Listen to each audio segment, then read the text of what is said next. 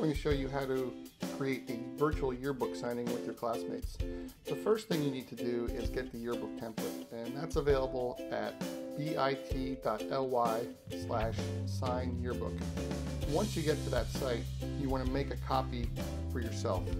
So hit File, Make a Copy, and then rename it with your name. You can then share it with your friends by clicking the share button in the top right corner and putting their email address below. Make sure they're editors so they'll be able to type onto your page or put pictures on there.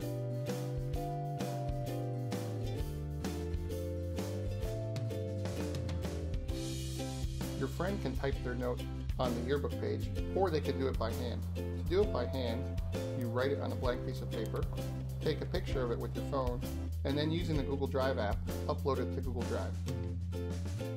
If you don't want to use your phone, you can take a picture with the webcam on your computer. To do this, select Insert, Image, and then Camera. When your picture is on the yearbook page, make sure to crop it so it doesn't take up too much space. Also shrink it down because you want to have about 10 or 20 different signings on that page. You can spin it around by using the dot at the top, and you can resize it by grabbing one of the corners.